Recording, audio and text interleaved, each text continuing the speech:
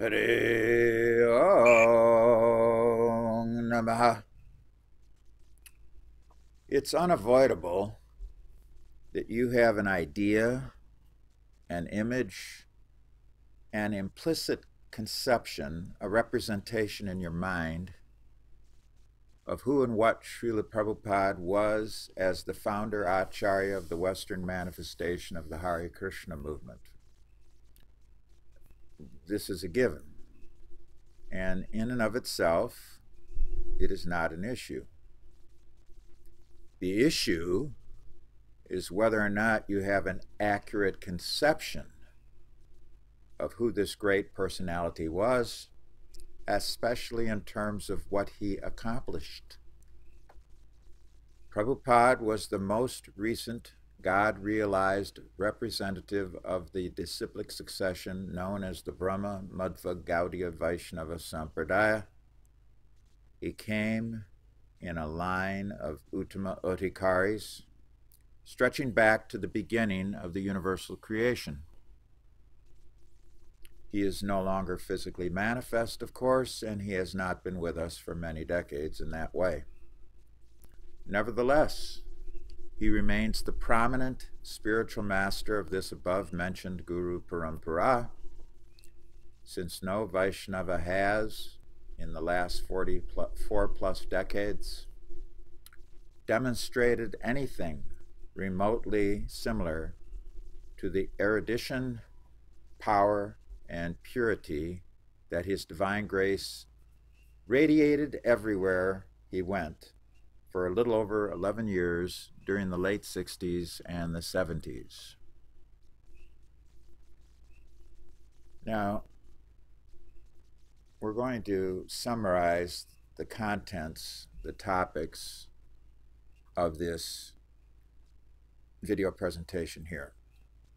We've just finished topic 1, which is the introduction. Thank you for sticking with it.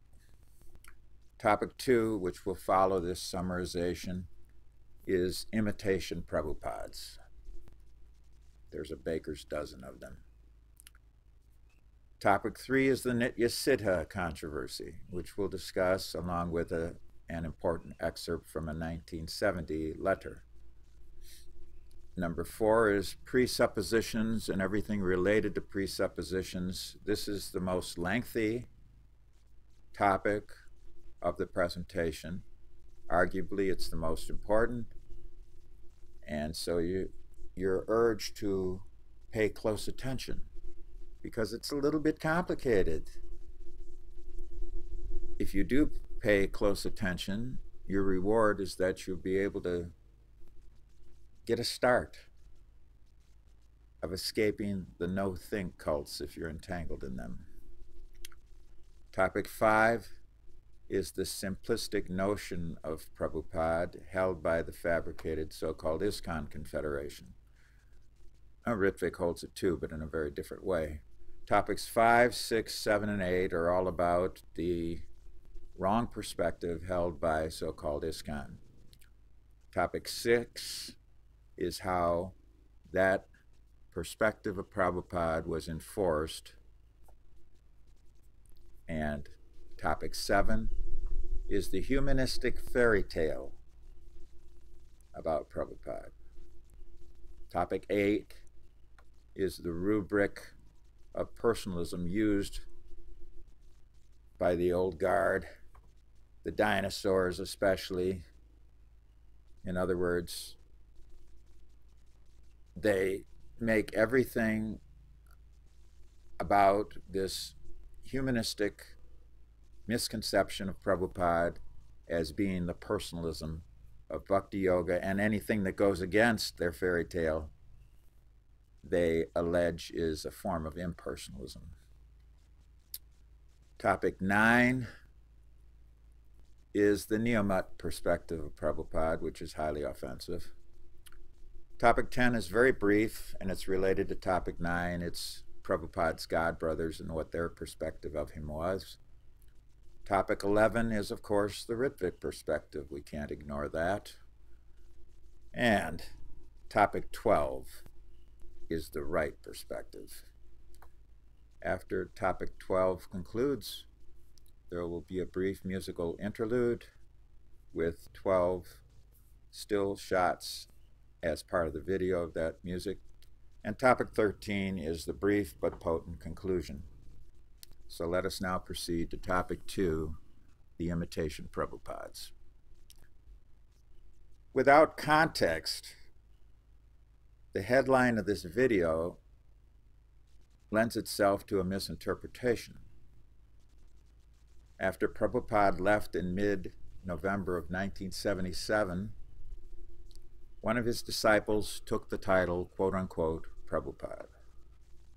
His Divine Grace A.C. Bhaktivedanta Swami Prabhupada never sanctioned this, but that charismatic had followers of his own even before he took initiation and sannyas from the real Prabhupada in the early 70s.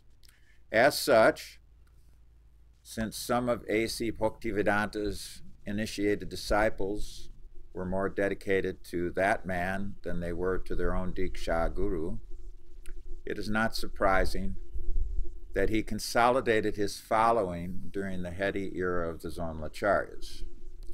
By being the only one to appropriate that highest title, he created distinction for himself, although technically the Zonals had not gained traction in late 1977. In other words, there was one false Prabhupada in the immediate aftermath of Prabhupada's disappearance. And then, of course, there was Kirtanananda Swami, another charismatic. He had been appointed a Ritvik in the summer of 1977, and in the final week of that year, he began taking Mahabhagavat worship at his Moundsville compound from not only new people, but also from initiated disciples of His Divine Grace Srila Prabhupada. Now, Kirtanananda did not take the title of Prabhupada. Instead, he adopted a knockoff, which we all know was, quote-unquote, Bhaktipad, de facto another imitation Prabhupada. Then came the fateful meeting with the Navadvip Mahant in the spring of 1978, preceded and followed by the governing body making dreadful decisions to have, in effect, Kirtanananda and his 10 other little Indian boys worshipped in their own zones as imitation acharyas, capital A. They all took titles similar to Kirtanananda's. None of them took the title of Prabhupada, but one did adopt the Vishnupad label, which is considered to be on the same level of devotional elevation as Prabhupada. Not long after that, a dark cloud, who had accepted Kirtanananda as his mentor after being rejected for sannyas by his previous mentor, took a moniker indicating that he was the shelter of devotional pilgrimage. This was an imitation of the 11 pretender Mahabhagavats. Although he had no locomotive problem, he imitated Srila Prabhupada by utilizing a cane as part of his shtick. He was not one of the 11 Ritviks, yet he was an influential second echelon charismatic and predictably secured approval as an initiating guru for so-called ISKCON in due course. As such, these were the baker's dozen of false Prabhupads as of 1980. And yes, only fools followed them. But the headline of this month's video is not about them, at least not directly. Instead, it is about the differing conceptions, or rather misconceptions, of Prabhupada held by the 3 chief deviations. It is about the idea that each of these 3 upasampradayas consider to be who and or what Prabhupada was. As we proceed with these descriptions, let us note in advance that there is one controversy that need not enter into the mix. This is the controversy as to whether or not His Divine Grace A.C. Bhaktivedanta Swami Prabhupada was a Nitya Siddha. We find the following excerpt from a letter to a leading secretary dated summer solstice, 1970, quote, "A spiritual master is always liberated. In any condition of his life, he should not be mistaken as ordinary human being. This position of spiritual master is achieved by three processes. One is called sadhana siddha. That means one who is liberated by executing the regulative principle of devotional service. Another is kripa siddha, one who is liberated by the mercy of Krishna or his devotee. And another is nitya siddha, who is never forgetful of Krishna. Whether I was subjected to the laws of material nature.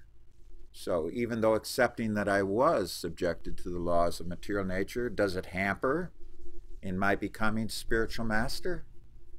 What is your opinion? So far I am concerned, I cannot say what I was in my previous life, but one great astrologer calculated that I was previously a physician and my life was sinless." Unquote. As should be obvious to all of you, this loaded excerpt gives grist for the mill to both camps in relation to conflicting opinions as to whether or not Prabhupada was Nitya Siddha.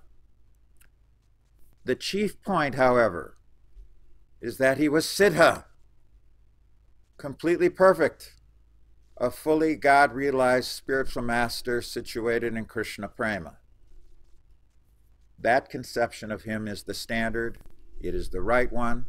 What he may or may not have been previously is ultimately irrelevant.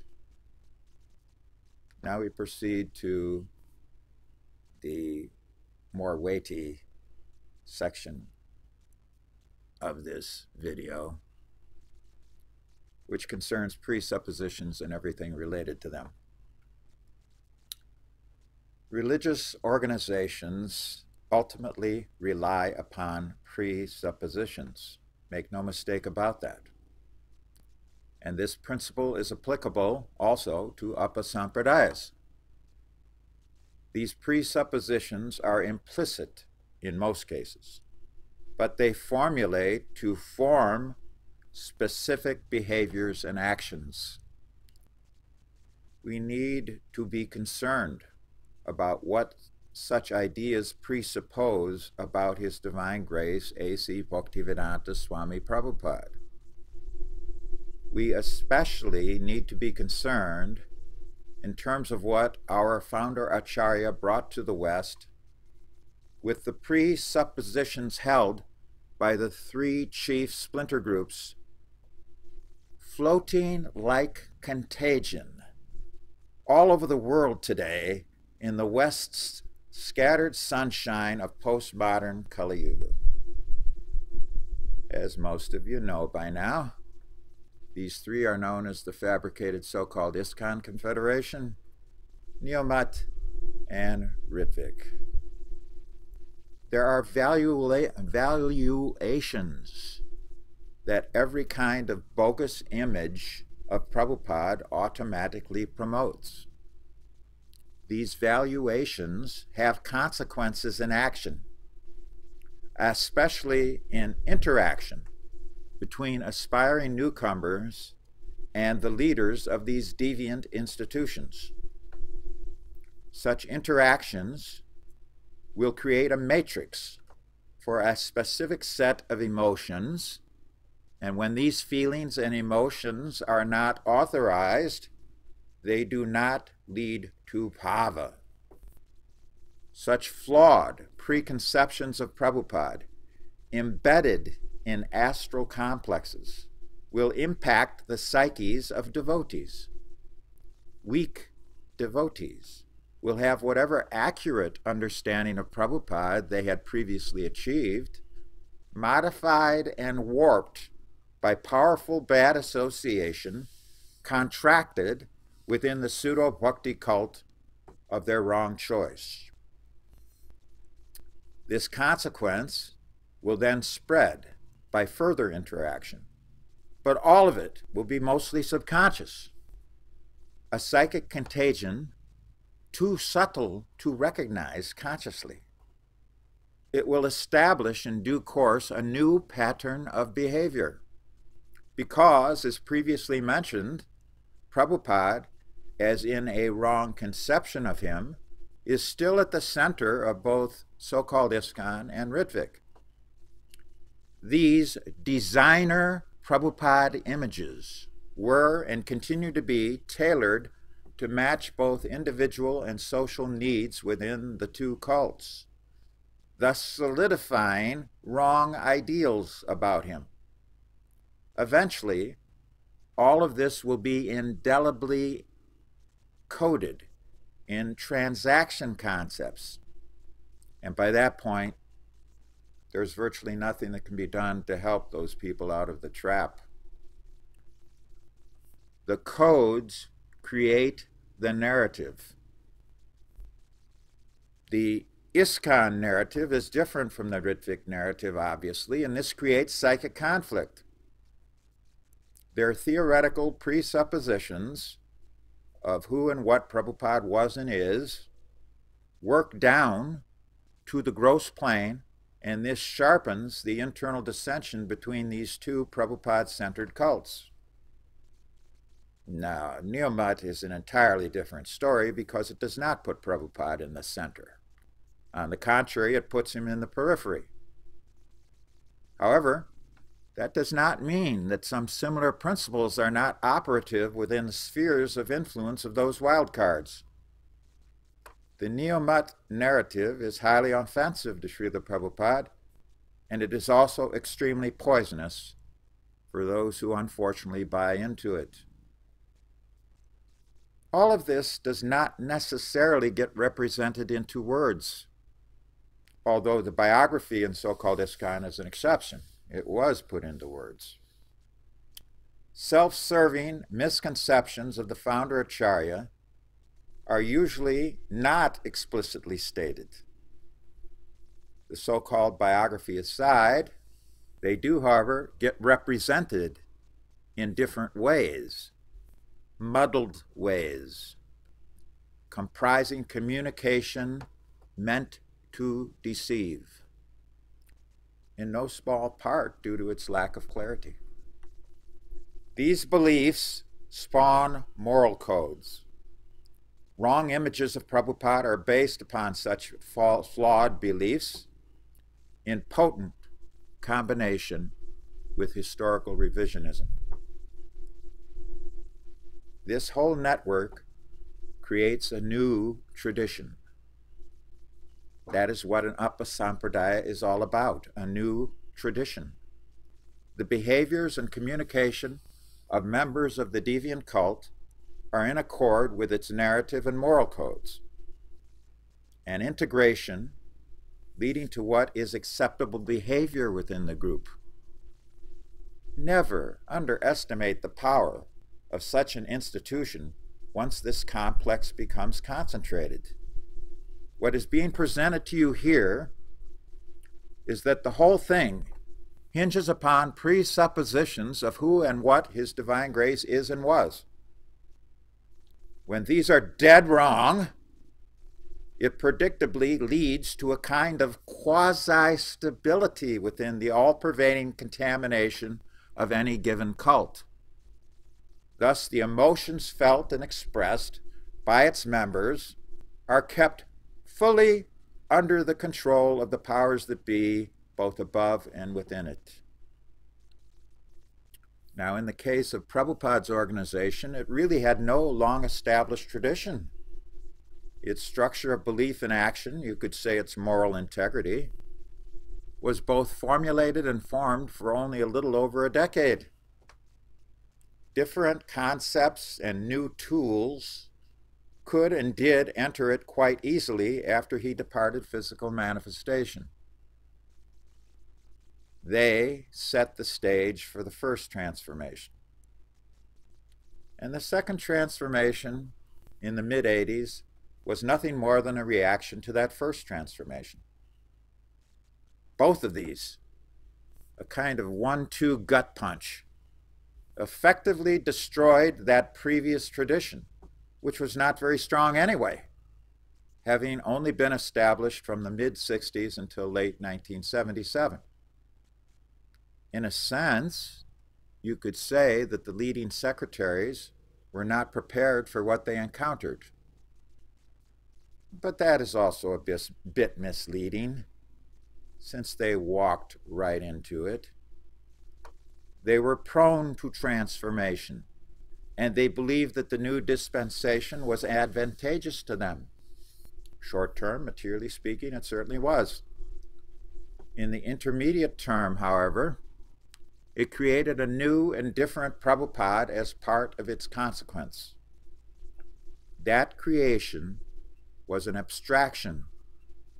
It was a new image, and it had been previously put into words by the so-called authorized biography. This modification of who Prabhupada was solidified in the minds of the inmates of the cult. Yet, paradoxically, such an explicit representation left the group mindset open to criticism. And your host speaker delivered some of that criticism. That abstraction of the image of Prabhupada in warped memory disrupted the movement in a way too subtle for most to recognize. The social identity was changed. Fundamentals about the founder Acharya were discarded in favor of malleable definitions of his divine grace. This destruction of good memory, or rather loss of intelligence, as to who he was and what he actually accomplished, created the simplistic notion. This attracted sentimentalists to so-called ISKCON, or as you may say, simple for the simpletons. A simplistic notion of Prabhupada played right into the hands of the 11 great pretenders, their sycophants, and their hatchet men. So-called ISKCON accordingly created a new simplistic ideology in order to spread its allegedly new and improved movement. Either bona fide or not, disciplic successions are also to be considered schools. This is accepted in both the East and the West. All such lines, be they personal, impersonal, or occult, are known as schools. Let us begin with the misconception of Prabhupada held by most in the fabricated so-called ISKCON Confederation, a deviant school, as opposed to a wrong school such as Ritvik. Before commencing the description of the concocted image of Prabhupada believed and pushed by so-called ISKCON, let us first remind all of the viewers how it was imposed. It was imposed by force. In the late 70s, you were a demon if you went against the governing propaganda that Prabhupada had appointed 11 of his best men to be, in effect, his successors. You had no place in the movement if you did not accept this institutionally implemented fact, so-called fact. You were a demon and fit to be ostracized if you did not accept that Prabhupada had empowered his 11 most advanced, allegedly, leading secretaries as full-blown Diksha Gurus, as Mahabhagavats at the highest level of spiritual and devotional realization. You were a demon if you resisted the Prabhupada that was authorized by so-called ISKCON, the one which it demanded you were to now accept. Even if you had been initiated by him, he did not know you. He knew only his pet disciples and his leading secretaries. Your path to his divine grace was only through them. And the zonal Acharya system is what they gave you. As such, You had to accept it as Prabhupada's will because he did not know you and they gave it to you. Taking these things into consideration, when the so-called biography was given imprimatur by the governing body, it was the only Prabhupada that everyone was to love, but to love him only remotely because he never knew you. It was full of syrupy sentiment. But more than that, it was full of his leading men and those who had his association in the early days. His pastimes were thus, in effect, their pastimes. His pastimes were to be seen and remembered through their foggy lenses throughout the book's last 5 volumes. All of this was imposed upon the devotees, referring here mostly to the rank and file, of course, and it created a psychic iron trap for virtually everyone who stayed connected to so-called ISKCON. If you were a malcontent or did not believe the institutional propaganda, you would be inevitably ferreted out. And once that took place, your life would become filled with tribulation and all kinds of trouble. When your host speaker was traveling with Sulochan in his van during the summer of 1985, where I edited The Guru Business treatise for him, I soon found out that he was a fan of the so-called biography. I was not, of course. As such, I presented my reasons as to why the multi-volume work was severely flawed and presented Prabhupada in a way that was anything but accurate. This was not made an issue. We kept on with our work because I was not going to allow this difference to impede the reason I had joined him. A few days later, he had a eureka moment. He told me he realized why the so-called biography was the way it was, emphasizing Prabhupada's apparent humanity and hardly even mentioning, what to speak of emphasizing, his transcendental power and glories. Sulochan told me that the motive of the stupendous book was to bring Prabhupada down to the level where the 11 great pretenders would automatically be considered his equals. Their imposition was crumbling and would crater in less than 2 years. Their foibles at that time were now apparent to almost all of the devotees. By the mid-80s, however, if the devotees could simply realize, allegedly, that Prabhupada had to work his way through similar situations that they were undergoing at that time in the same way, then that would serve as a buffer for the zonals. Now, I agreed with Sulochan's realization, and I appreciated it.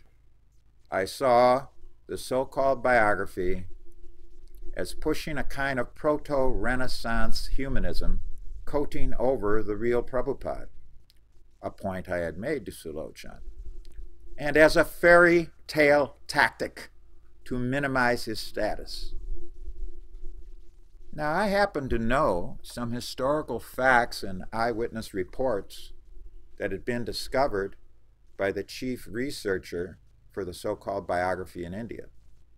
That godbrother, who was a member of my party in the late 70s and very early 80s, told me that its author would never accept anything that smacked of the miraculous or mystic powers concerning Prabhupada's activities. That author would ignore those researched reports, but he would accept anything which was of the familiar, or to put it more bluntly, more or less mundane. Indeed, amongst printed reviews in the book, virtually all from Western professors glorifying in their own wrong way Prabhupada, one stood out.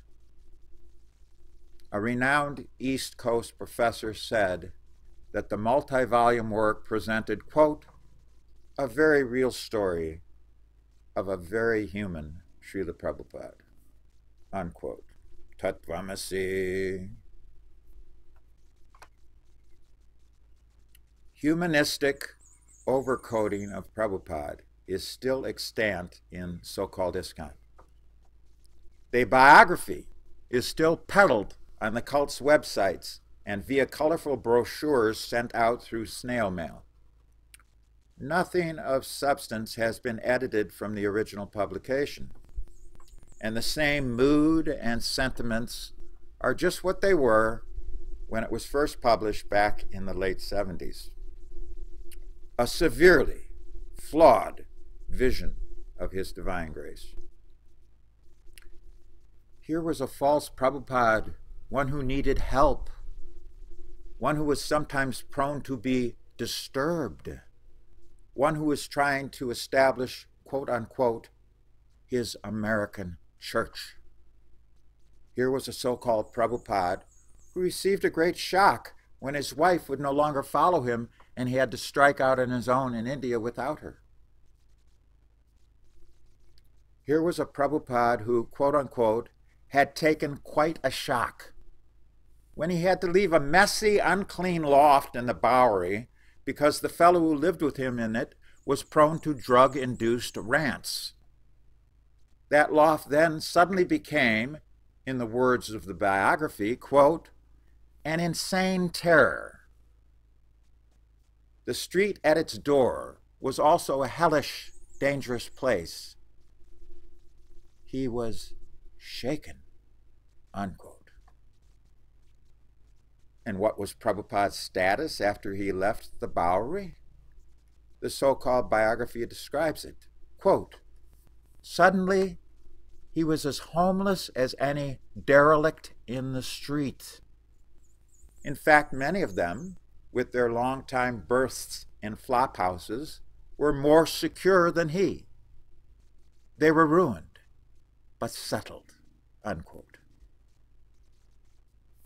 The ISKCON-sanctioned biography describes a Prabhupada who was, quote, working without government sponsorship, without the support of any religious organization, without a patron. It meant being vulnerable and insecure, unquote. It described a Prabhupada who was surprised that the youth of America were so discontented with their parents' affluence. But then a little later in Volume 2, the biography segues. It segues to the good times, when those great early devotees stepped up and into his life and in effect bailed him out, making him joyful again. Quote, the summer of 1966 moved into August, and Prabhupada kept good health. For him, these were happy days, unquote. Although Fonzie didn't show up at that time, the second volume is more about those early devotees than it is about Prabhupada. It was more about the fledgling movement than it was about its founder, Acharya.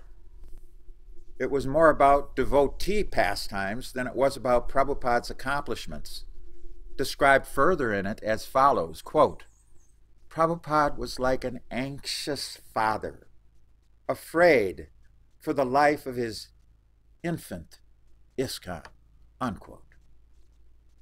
Such sweet and syrupy sentimentalism. However, in the final volume, the biography cuts to the chase. Then it becomes more or less all about the governing body. For example, consider this excerpt. Quote, the GBC chairman then called for a vote on an unresolved topic from the day's meeting. The topic had been discussed, but since it had not been approved, the chairman called for a vote. Everyone voted yes by raising their right hand. Then Srila Prabhupada raised his hand also. His disciples immediately laughed at this endearing gesture. I am simply following the GBC. Whatever you say, I have to follow, unquote. Did you catch that? Prabhupada is painted as a follower of the governing body, subject to the governing body, under the jurisdiction of the governing body. Not at all difficult to figure out what the ramifications and repercussions of believing that would be, is it? In summary, the version of Prabhupada promoted by so-called ISKCON is highly contaminated with humanism, dependency, and subordination to his leading secretaries. Over and above this, the author engages in a form of mind reading. He was not the only one, but his doing it via the multi-volume work was particularly egregious. His lengthy treatise set the foundation for a new kind of consideration of Prabhupada, wherein his mood, whatever that allegedly was, became the be-all and end-all for major decisions and conclusions made by him or about him. All this under the rubric of personalism, of course. But let me repeat that. The rubric of personalism. Those old dinosaurs love to use that as a weapon. It's very effective. Deducing and interpreting his apparent emotions was also okay, although such a thing never is.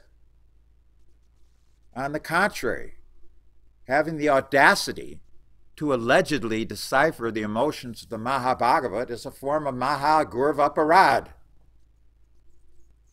In the false Prabhupada of so-called ISKCON, you cannot understand or glorify the status of this great Acharya without simultaneously entering the astral can of worms which constitutes his pet disciples, big guns, and leading secretaries. Indeed, one of the 11 great pretenders, get this now, this is outrageous. One of the 11 great pretenders, now deceased, stated that in the spiritual world, when you go there, you will re-enter a hierarchy just like you had here. You were subordinate here to men who were the only ones who were dear to Prabhupada, allegedly, and you will therefore be subordinate to those same devotees in the spiritual world forever. That horse crap trope should be thoroughly rejected by everyone. His leading secretaries believed and preached that except for his pet disciples and leading men, Prabhupada did not even know his other initiated disciples. They could only be known by his leaders, who, if they pleased that leader, could then introduce them to Prabhupada for the first time, despite the fact that he was their Diksha Guru and had accepted them as initiated disciples and then initiated Brahmins. This false Prabhupada of so-called ISKCON serves institutional purposes, and you should fully disavow it. You should fully disavow it vehemently. It is not who he was. It is not who he is. The ISKCON perspective of Prabhupada is both offensive and severely flawed, and it is institutionally motivated. Only fools buy into it. Now let us segue to consider the self-serving misconception of Prabhupada held by Neomat, another Apasampradaya. It is very different from the image and ideal of him held by most in so-called ISKCON, but this should only have been expected. Inspired by Gaudiya Mat, Neomat is a splinter group from the mothership, but very inimical to Mother ISKCON. Neomat wildcards were the second echelon men of significant power and prestige from yesteryear. In the late 70s and very early 80s, these rivals considered themselves to be gurus. The 11 great pretenders, who were imitating Prabhupada and thus minimizing him in that way, did not consider those other men to be gurus, and they were not willing to share the field. Thus, the envious second echelon men felt no loyalty to Prabhupada, or to the great pretenders, or to the new ISKCON system. As such, they picked up on Achilles' heel. The 11 great pretenders had relied too much on Swami B.R. Sridhar. In effect, and only to some degree, he had replaced Prabhupada as the new figurehead authority that the Acharya board, created by his bad advice, relied upon. The initial second echelon then gamed the new system. They didn't respect it anyway. It wasn't going to give them what they wanted. So they took sannyas and new names from Swami B.R. Sridhar and became initiating spiritual masters in a separate universe from so-called ISKCON. They became the good stepsons of the Navadvip Mahant in the process, whereas the 11 great pretenders, by the early 80s, went into breakaway mode from him, and they were now his prodigal sons. Neomat adopted the mood, style, philosophy, and outlook of its foster parent, along with the outlook of his organization, one which never fully accepted his divine grace Srila Prabhupada in the right way at any time. Neomat shortly became known as the Mahamandala. Having received their real initiations from Srila Prabhupada, he could not be entirely ignored, but he could be minimized, and that's the path they took.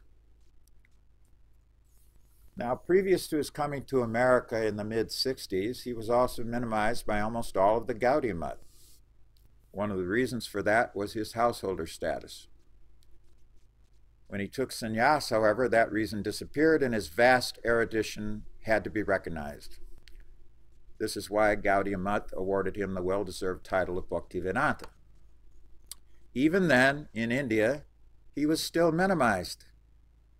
He founded the Gwalior Mutt in Bombay, but was not allowed to run it. He created an ashram in Jhansi inside an already developed walled compound full of amenities.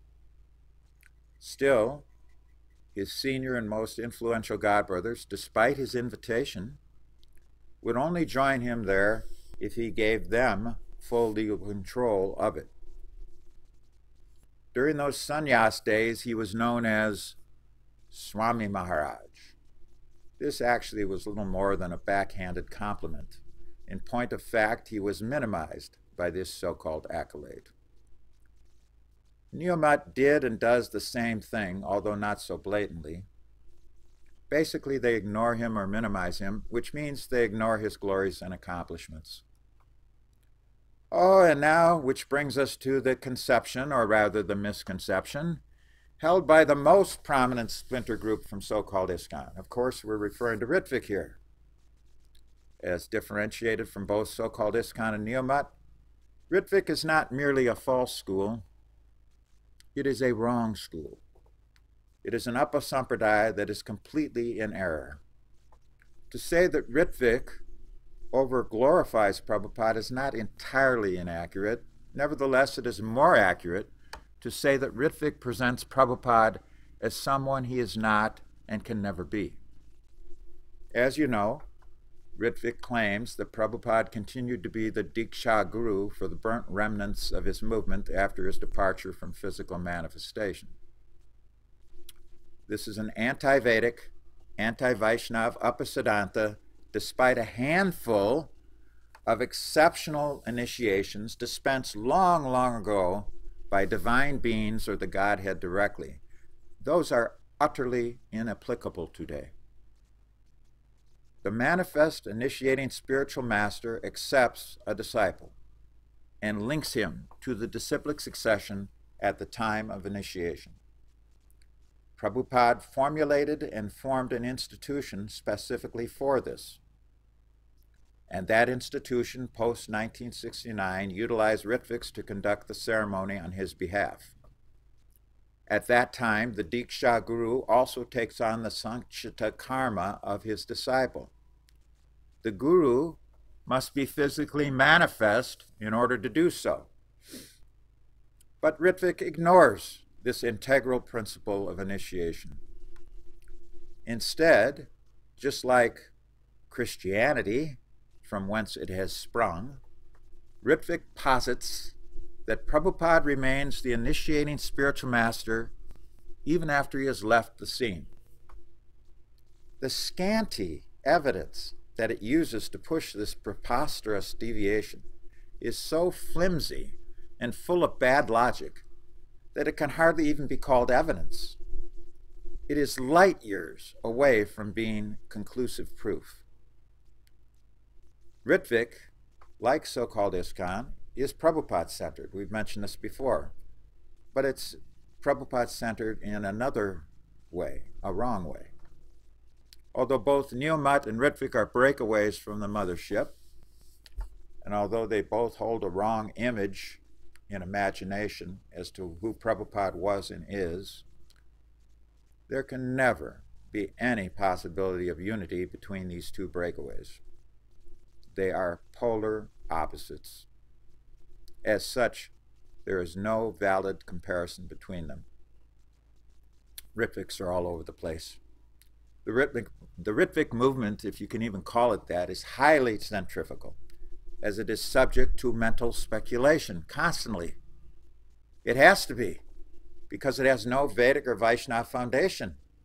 After all, it was founded upon mental speculation, so mental speculation must continue in it, leading to more and more splinter groups. To describe the various Ritviks, to describe all their groups and many permutations of philosophy, to describe their belief systems, would be tangential to the chief point, which is that a spiritual master does not continue to be an initiating guru after he is no longer physically manifest. Such an image of him is flawed and offensive. Prabhupada was empowered by the Supreme Lord, but he was never that Supreme Godhead. He could never change the initiation system as it is perennial. As such, he only established a Ritvik system while he was here, and even that was truncated on at least one occasion, having had to be rejuvenated during his final months. Individual Ritviks with their Back to Prabhupada magazine and so many other concoctions are also often fanatics. One such fellow, an actual initiate of Prabhupada, says that His Divine Grace will be the only initiating guru on earth for the next millions of years. How can any sane devotee take any of these Ritviks seriously? Prabhupada must be glorified in the right way, which means to accept him as Shiksha Guru if you were not initiated by him. If you were not genuinely initiated by him during the 11 years that he conducted such initiations, in the 70s, entirely through the agency of Ritviks on his behalf, then you are now to accept him as your Shiksha Guru. This is the right conception, the right path, and it produces the right results. It is incumbent upon your host speaker to present, in synopsis, the actual image of His Divine Grace, A.C. Bhaktivedanta Swami Prabhupada. As such, for your edification and realization, here it is. Point 1. Prabhupada was the founder Acharya of a branch of the Madhva Gaudiya Vaishnava Sampradaya, meant primarily on the orders of his spiritual master to spread Krishna consciousness to the Western world. Point 2. Prabhupada was an Uttam Adhikari during the years that he formulated, formed, and established his movement throughout the world. The Mahabhagavat worship he took was thus entirely appropriate. Point 3. Prabhupada was a Shaktiavesh avatar empowered specifically to spread Krishna consciousness in a very potent and unprecedented way. Point 4. Prabhupada was never dependent upon his disciples or followers for either his maintenance or protection. He received both from Godhead at all times. Point 5. Prabhupada produced voluminous books of transcendental knowledge in the English language, unparalleled in the history of Vaishnavism, and these will eventually be recognized as the law books of mankind. Point 6. Prabhupada had all 23 mystic powers in full. He rarely used them, but there were some occasions where he did employ them. Point 7. Prabhupada did not name or empower a successor. Point 8. Prabhupada did not formally or officially appoint any disciple to be Diksha Guru. Point 9. Prabhupada established a ritvik system for conducting initiation ceremonies on his behalf while he was physically present, but he never intended it to perpetuate after his departure from physical manifestation. Point 10. Prabhupada was the best disciple of his spiritual master. Point 11. Prabhupada accomplished more than any of his godbrothers in pleasing his spiritual master. Indeed, he accomplished more than all of them combined, as in far more. Point 12. Prabhupada was vastly superior in purity, knowledge, power, realization, love, and personal prowess than any of his godbrothers. Point 13.